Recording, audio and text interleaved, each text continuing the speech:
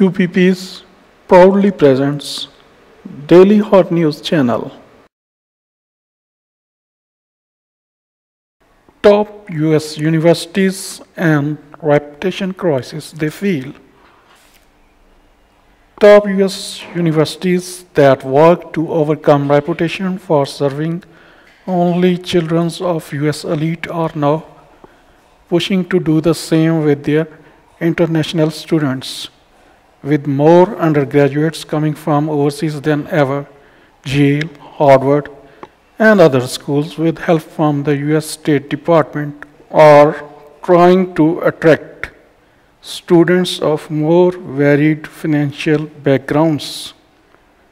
Why Chinese students get top priorities in those universities?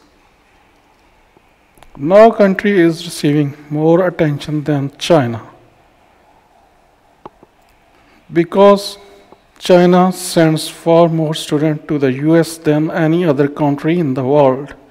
Nearly 275,000 students came from China last year. 31% of all international students, according to the Institute of International Education. That's why US government is giving top priority to the Chinese students and willing to attract as many as they can